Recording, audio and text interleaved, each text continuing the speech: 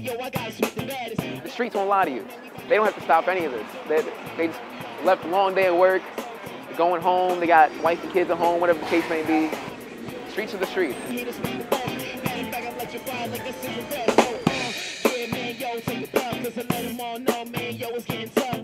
So if people don't like you, they will keep walking, or they'll tell you like, yo, you're trash. But some of them, they'll take a couple minutes like, no, amazing, thank you so much, like brighten up my day. And that, it means so much because it's so real.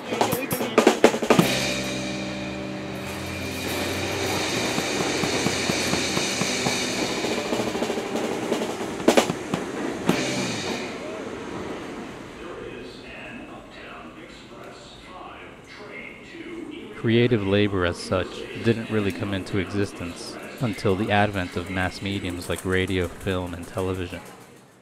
And it was right here, between 6th and 5th Avenue in Midtown Manhattan, that a global empire of radio and later television entertainment grew alongside a new creative class at NBC's iconic headquarters at Rockefeller Center. The land for the complex was leased from Columbia University by John D. Rockefeller Jr. in 1929 as part of a plan led by another powerful New Yorker, Otto Kahn, to build a new home for the Metropolitan Opera. Clashes between Kahn and the real estate company that controlled the opera house resulted in its scuttling, with Rockefeller assuming the role of developer as well.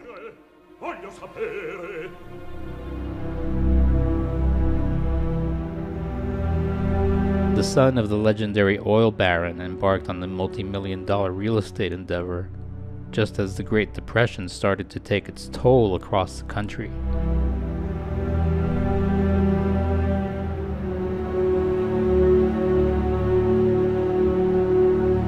The enormous project would provide a lifeline to the city's teetering economy and help restore the tycoon's public image, tarnished since a tragic union-busting scandal at a Rockefeller-owned coal mine left 13 women and children dead.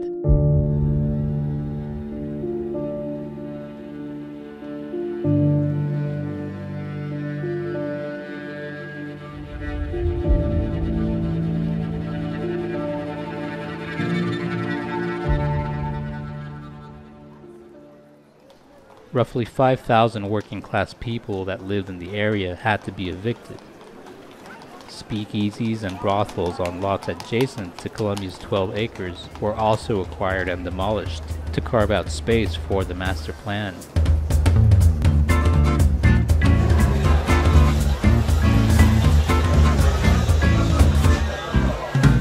The construction of Rockefeller Center was a watershed event that not only changed New York, but once completed, became more than a symbol of American power in the world over the next century.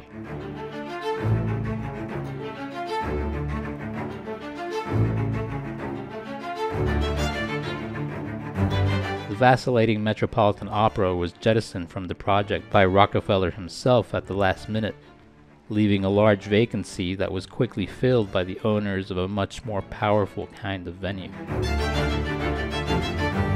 The Radio Corporation of America finalized the lease to rent 1 million square feet of office space, just as it settled an antitrust lawsuit with the Justice Department. Thanks to the election of RCA progenitor Franklin Roosevelt, the terms of the deal were far less onerous, and the company was able to continue operating a de facto monopoly.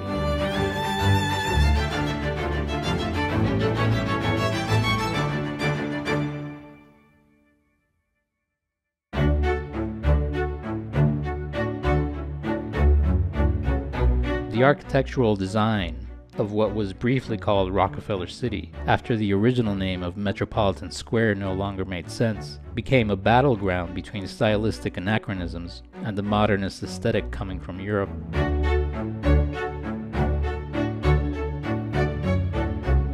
The lead architectural firm's inclination for the latter would win out in the end, placing Rockefeller Center at the vanguard of 20th century architecture. This tug of war between old and new pervaded the art commissioning process.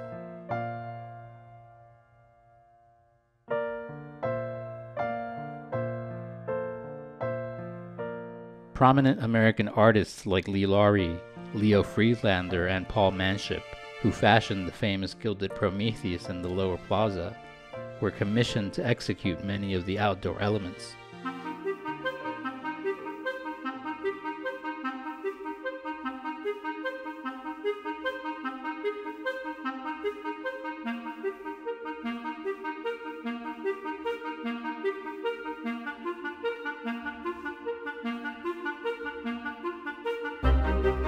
At the Fifth Avenue entrance of 45 Rockefeller Center, known as the International Building, is an imposing cast bronze statue of Greek titan Atlas, bearing an armillary sphere on its shoulders.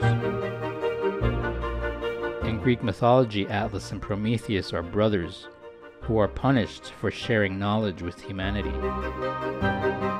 Both sculptures are linked together by zodiac rings, which symbolize their allegorical responsibility for the fate of mankind. On the West 50th Street entrance, Laurie's Art Deco panel Story of Mankind depicts the god Mercury as a symbol of radio communication and the pinnacle of human progress, who lords above the four races: navigation, science, and industry. Down the street, the classical-style bas-reliefs flanking the entrance of NBC Studios by Leo Friedlander were designed with radio and television as underlying motifs.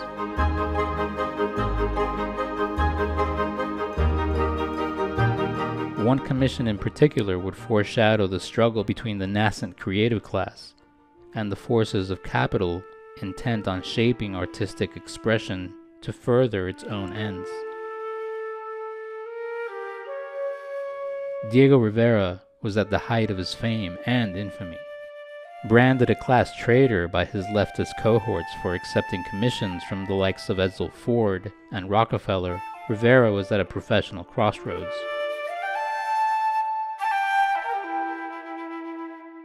His industrialist epic, aptly titled Man at the Crossroads, was to be unveiled at the grand opening of 30 Rockefeller Center on May 1st, 1933, International Workers' Day. An odd date to inaugurate such a conspicuous monument to capitalism, but perfectly in keeping with the Rockefellers' ongoing PR efforts to mitigate working-class enmity since the Ludlow scandal.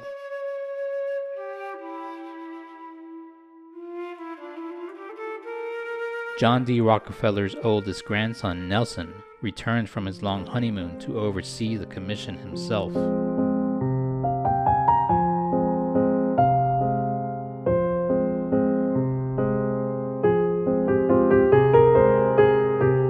Rivera was a personal friend of Nelson and his mother Abby, who once quipped that owning communist-inspired artwork, like the Mayday sketchbook she had purchased from the Mexican artist years earlier, might help spare her come the revolution.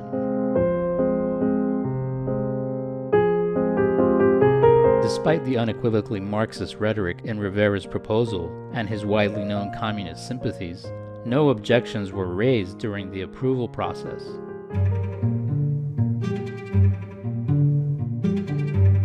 It was only when the mural was all but finished, and 3 days past the deadline on May 4th, that Rockefeller wrote Rivera asking him to remove a portrait of Lenin he had improvised on the wall. Rivera was amenable at first, but encountered fierce opposition from his wife Frida Kahlo and his assistants, who threatened to strike if any changes were made. The ensuing controversy had a curious outcome for Rivera. Not only did he receive his full commission for a mural that never saw the light of day, but the very public confrontation restored his image in leftist circles. Nelson Rockefeller, for his part, displayed the political talent that would shape his future by lobbying to save Rivera's mural, even as he had covered it under tar paper and wood for nearly a year.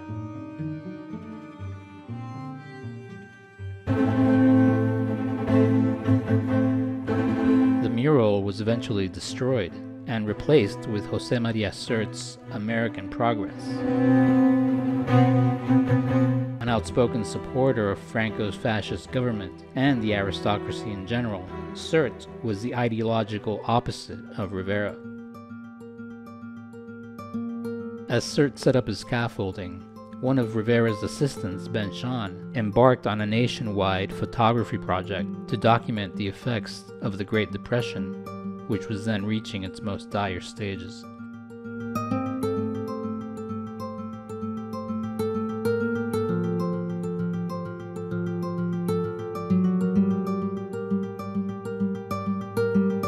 Shahn joined over a dozen photographers recruited by the Information Division of the Farm Security Administration, a New Deal agency to build popular support for federal spending programs through graphic depictions of America's poor. Brainchild of economist Roy Stryker, the FSA's project captured more than 250,000 images. The massive photographic archive exemplified the nascent propaganda wars being waged with new media technologies.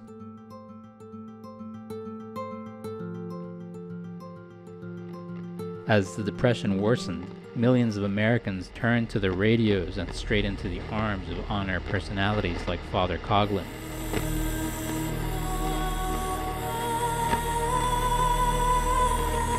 A Roman Catholic priest with a gift for oratory and a taste for fascism, whose Nazi-sponsored radio show attacked Roosevelt's New Deal policies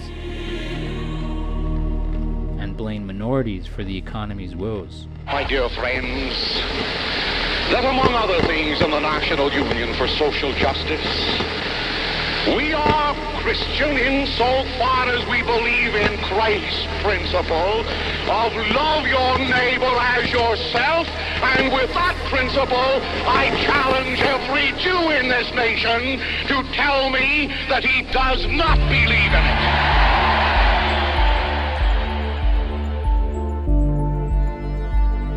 it. War and emerging media technologies like radio, film, and television produced an unprecedented demand for creative labor.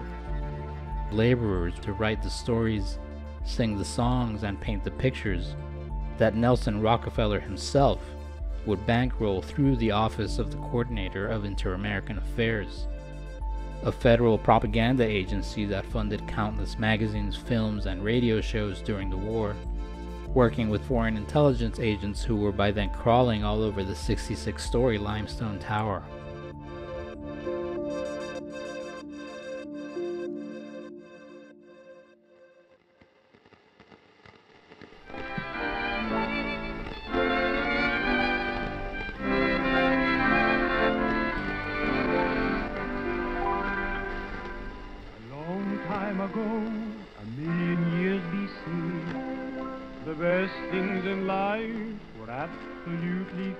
Capital is at a disadvantage when it comes to the creative class, because unlike their factory-bound cohorts, artists own the raw materials of their craft, their imagination. Beyond the Rockefeller Center's property line, the street still offers a space where artists can steer clear of agendas and explore the world on their own terms. Who am I? I'm J-La Soul, but even before that, I'm Joshua King. That's my real name. And I'm just the boy who grew up, like I said, in Queens, New York, Jamaica, Queens. And I was always like an artistic kid. I'm saying I didn't really care that much for school. I did great in it, but it wasn't my thing. And as I got older and older, I didn't like how the world operated, and I wanted to do my own thing. I just wanted to live and be comfortable living. So eventually I found poetry, and eventually that grew into music. And once that happened, it was a process, but I felt at home. I felt like I could be free, I could be alive.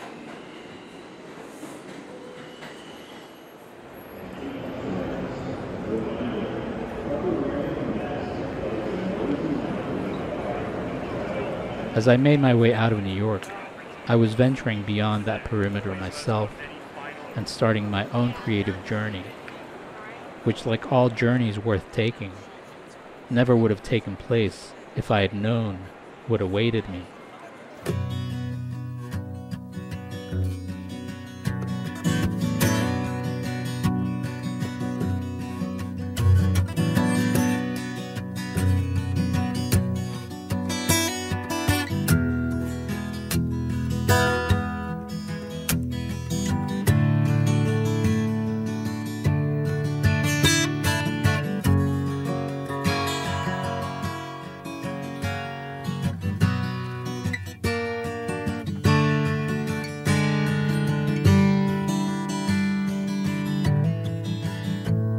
Outtakes.